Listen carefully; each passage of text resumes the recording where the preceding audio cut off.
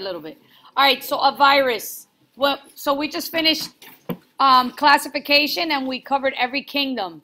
Was virus part of them? No. Why? Because it's non-living. Because it's a non-living. Who knows why? Because it doesn't have a nucleus. Nope.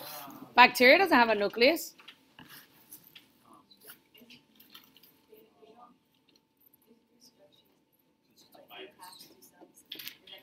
So they need to what?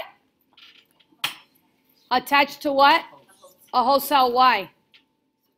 So they can reproduce. Why? Why can't they just reproduce? They can't reproduce on their own. Because they don't have a cell. They are not a cell. And we know that one of the 7 characteristics of living things says you must be composed of at least one cell.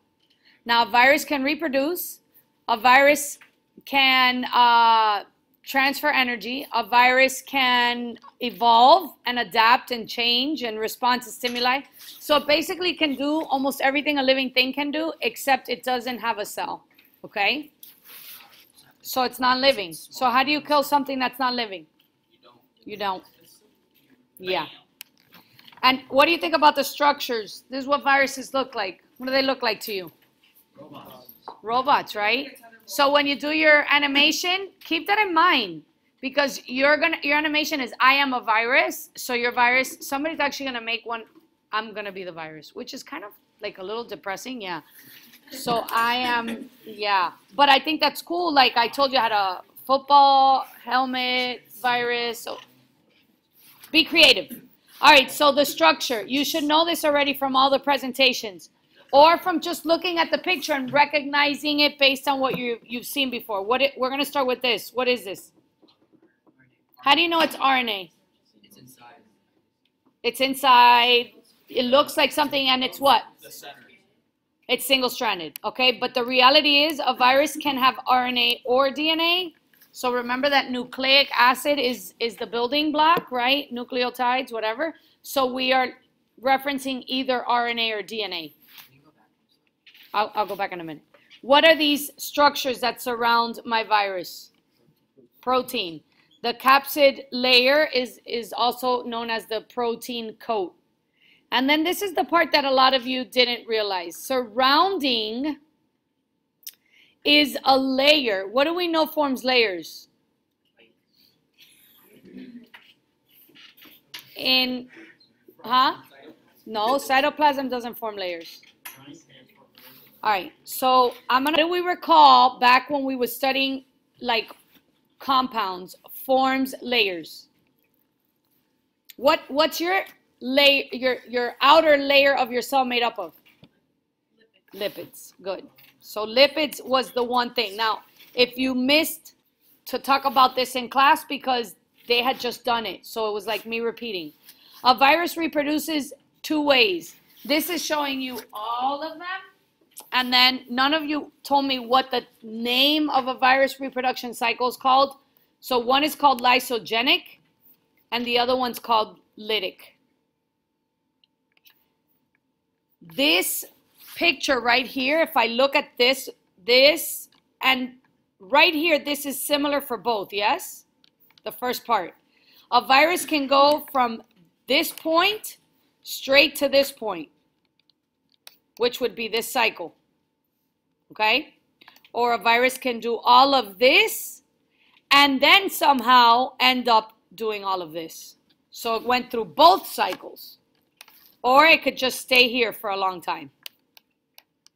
So I'm going to start by talking about this one first, which is the lytic cycle.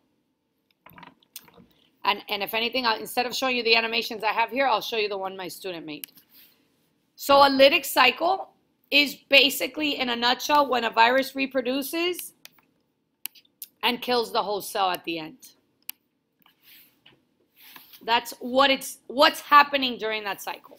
Now let's look at the pictures and try to describe each step. This should be down here a little bit. So what happens first? A virus attaches. So before, we call this the absorption phase. A virus attaches to the whole cell or binds to the whole cell. And just put a little star here. The virus actually has to find the whole cell first. A virus is specifically linked to a specific type of cell. So in other words, there's specific types of virus that only can attach to specific types of cells. Can they change and mutate and evolve? Of course, we see this all the time. But they're generally looking for a specific cell. So a virus has to find the whole cell, and then it attaches and binds to the cell. Then what happens next? Good. We call that entry. It inserts its nucleic acid or injects its DNA into the whole cell. So if you need to rewrite that sentence correctly or make sense of inserts NA, the virus inserts its nucleic acid into the whole cell. Yes. It inserts RNA or DNA. The reason I'm putting nucleic acid is because I'm doing general overview of virus replication, and some viruses can have DNA and some viruses can have RNA. Once it inserts its DNA, what starts to happen? There is no, it can go to the nucleus, but look at this picture. It starts to replicate, okay? Virus parts are made. It uses the nucleus information. It kind of confuses the cell and says, hey, DNA, make more parts, because that's what DNA does, instructs the cell, right? So it does incorporate itself into the DNA to manipulate the cell. And think about it. What are virus parts again? Name them. Protein, lipids, and nucleic acids. Do we not have those three things? Isn't it easy for our cell to get confused and think, hey, that's my stuff? No, it's not, because it's the same chemicals. In this picture, I was showing you RNA replicating, but what ends up happening is, parts are made. So it's, and I said that in the notes, virus parts are made. So when we talk about virus parts, we're talking about protein and lipids, right? And nucleic acid. So those are the parts that are being made. And then in the last, or almost the last phase, what happens? They assemble. So the virus parts assemble into a virus. So you take the protein, the nucleic acid, and you just make a virus. If I was just going to give you this picture on the test and you had to describe it, you would say the cell is coming apart. And that's what the virus does. We call it release, and during the release phase, the virus actually makes a chemical, and it causes the cell to burst, and then the virus are set free. How many do we have now? So from 1 we made 4, and that's just this particular one. It could be from 1 we make 7. And what are those 4 going to do? They're going to look for a whole cell to what? Attach, enter, reproduce, assemble, release a chemical, and get out and go look for more. I'm sure one would have to win over the other. Now, this question always comes up. What happens to that little virus? Yeah? What happens to your cell? What's this made up of? Proteins and lipids. What's your cell made up of? Proteins, lipids, chompy, yes. Your body absorbs it. It's no longer a virus. It's no longer a cell. It's chemicals. Yeah? The other thing that can happen when a virus enters or finds a whole cell. So the first thing is what? Absorption. It finds the whole cell and it absorbs or binds itself to the cell, outer portion of the cell. And then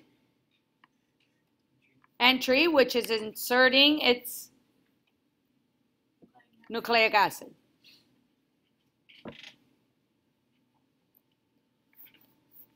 And then what happens? This picture is different. Correct. The virus becomes part of the whole cell's DNA. It literally warps itself in there, and that automatically is considered taking over the cell, because this information is no longer correct. This information has been, sabotaged. So we're going to call this, just to remember, viral/host DNA because it's no longer your DNA, it's no longer viral DNA, it's like a combination. Yes. When virus enters the lysogenic state or cycle, it's almost like the virus is dormant. It's still going to cause damage, and I'm going to show you why. But it's not making virus parts. A virus, and I showed you this before, can go from the lysogenic state, which is right here. What happened to my mouse? Right here, into the lytic state because something will trigger it. It's been kind of said that HIV can be in the lysogenic state for 10 years in your body. We figured out a way to obviously keep it there for as long as possible. But if HIV enters the lytic state, then AIDS would happen. Yes? Or the likelihood of AIDS happening is more. Now, when a virus enters the dormant phase, what happens to the cell constantly in your body? It splits. So now we don't have one cell with a piece of a virus into the DNA. We have two. And we know when a DNA is wrong, what happens to your cell? Or what could be a complication from this? Cancer. So when you guys were doing your projects, cancer was a complication for pretty much all of them. Maybe not yours so much because our body can combat it, but the ones that require a lot of medicine can lead to that. And keep in mind, like I said a little while ago, at some point, the DNA in this cell can become active or wake up or exit the dormant phase and enter the lytic cycle. Enters your cell. When the virus is floating around your body, even if it hasn't found a whole cell, our body should fight it. When it enters the cell and it incorporates itself into the DNA, the lysosome should get rid of it. So there's signs of defense. They're just sometimes too sneaky. Yeah?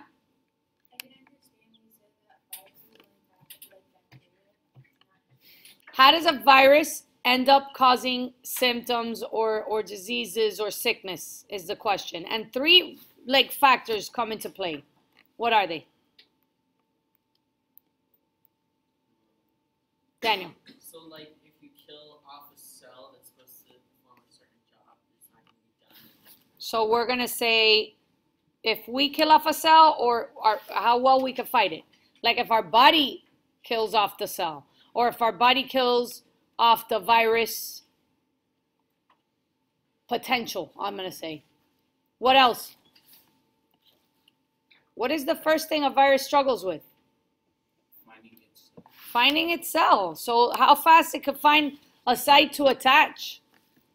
What else does a virus have to struggle with? When a virus finds your cell, what is its whole goal? To reproduce. So it depends on how fast it can reproduce and mutate, because sometimes our body will fight it, but it'll still figure out a way to survive and still cause the damage by changing its, I guess, its genetic makeup.